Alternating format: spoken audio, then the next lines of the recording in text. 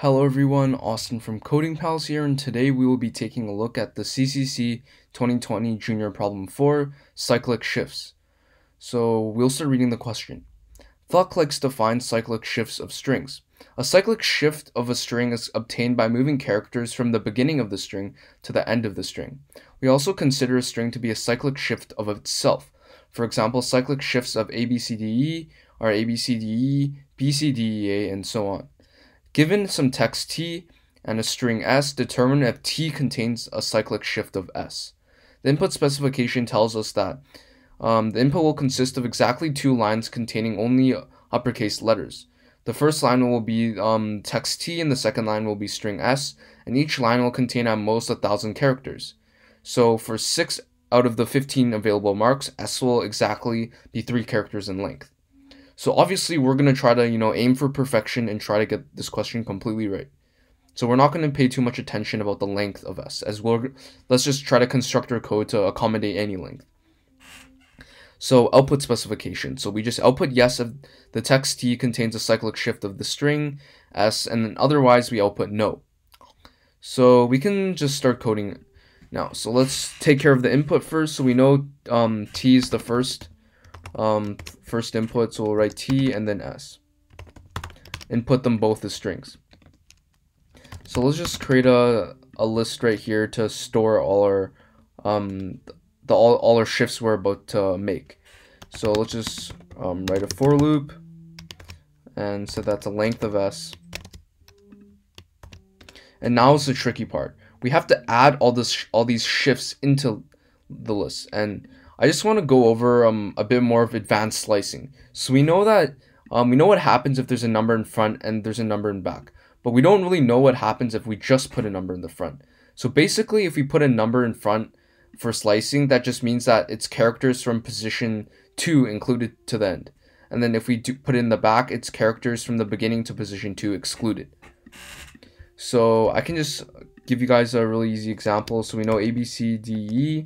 And if we write 2, then we get CDE and AB.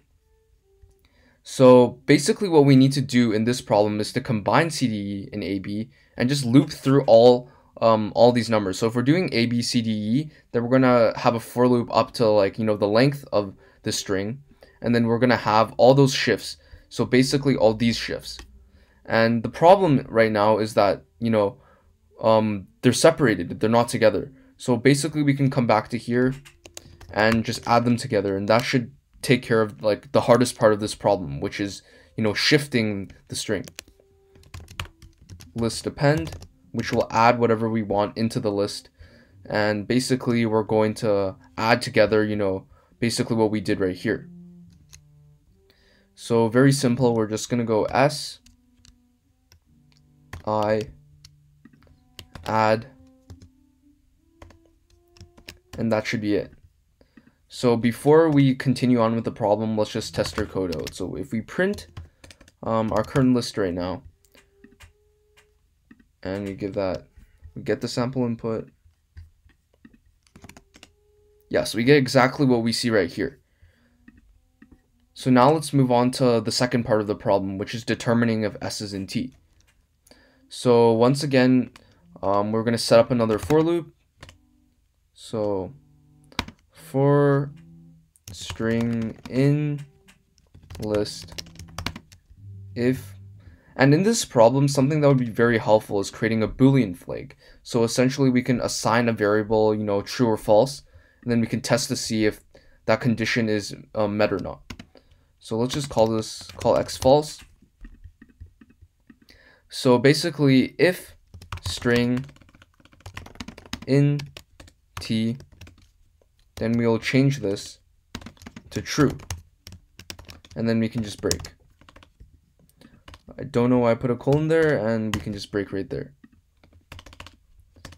And using the information we have from the Boolean flag, we can just write if so if x is equal to false, then we know that it's not the string is not in T, so we can print no.